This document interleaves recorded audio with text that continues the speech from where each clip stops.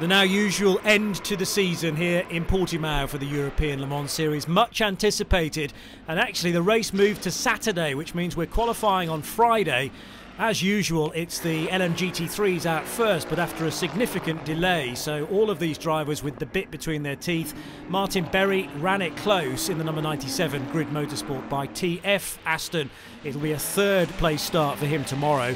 Formula Racing 143.377 gets them second place for Johnny Lawson in this bronze-only session, not a million miles away from the eventual pole sitter. However, Sarah Bovy, a real rich vein of form at the start of the year. You couldn't stop her getting pole positions, 3 from 3. There's been a break at Spa and at Mugello, but here in Portimão, top of the shop again, and I said it was close. In fact, it was nearly a second clear for Sarah Bovy, much to the surprise of those associated with the Iron Dames and with Iron Lynx as well. We moved swiftly on to the LMP3s next, and 11 of them hitting the track, with the first initial laps being set by the 12 WTM by Wochenspiegel Team Monschau crew and Rinaldi Racing. And across the line in third position for Oscar Tunio.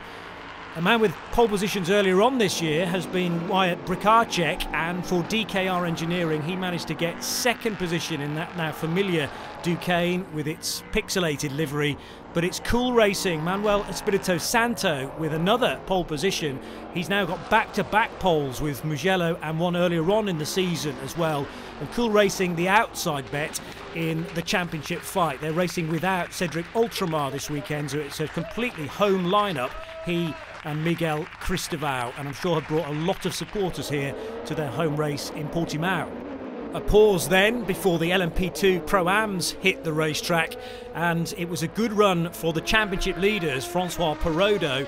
A bronze-only session again, remember, third place they will start in a race that they would love to win to take the title. Winners last time out in Mugello, Richard Mille by TDS, and it was the American racer Rodrigo Sales setting the second best time. However, the qualification specialist has proven to be all season Giorgio Roda. Only one pole that he's not managed, so 5 from 6 is an incredible record. He was clear by 0.6 of a second, and Proton Competition with their number 77 car with that now familiar tyre track across the car's livery. It means a terrific effort from him. Another point to the championship. They are trailing by several, but that maybe brings them back into contention.